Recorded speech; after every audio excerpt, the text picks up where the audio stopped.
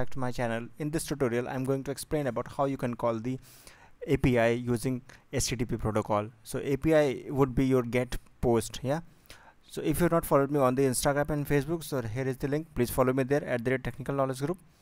So I have created one API on the .NET.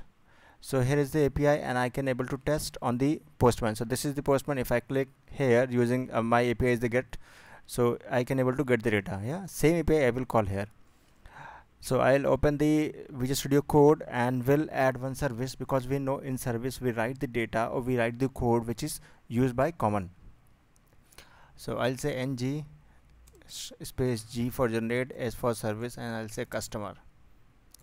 So I'll add one service using customer. Okay, so spelling is wrong, but don't worry, it's fine. So customer, this service is added. So here I'll import the HTTP. So I'll say import from @angular /common/HTTP. Yeah, and I'll import the name HTTP client. Yes, so I'll create the instance here using private access modifier, private, I'll say obj or object of HTTP client. Okay, so here I'll create one method, say get customer data. In this way I will able to create one function, and here I'll say return, so underscore obj dot get, because my API is a get one, right, and sorry, here I have to pass the URL. So what is my URL? And I know in the Postman this is my URL. Yeah, so just copy this and paste here, save it. Now this is this is created. In this way I can able to get the data from this URL. Now I'll go to my component, I'll import this service over here in order to get the data. So I'll say import from, I'll say service customer service slash, no, does not require any slash because this is only a service. So I'll say customer service. So I'll create an instance of a customer service using private access modifier. I'll say obj and obj instance of customer service. Yeah,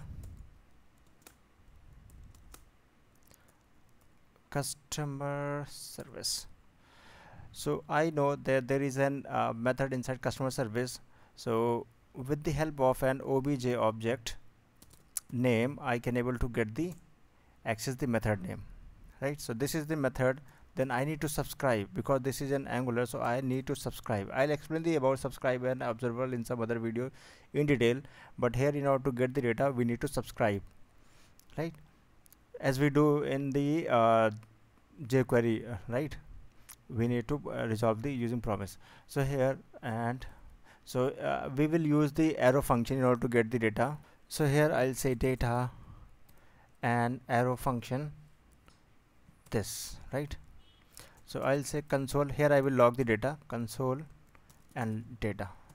So whatever the data will get from API, I have logged the data, right. So here everything is done.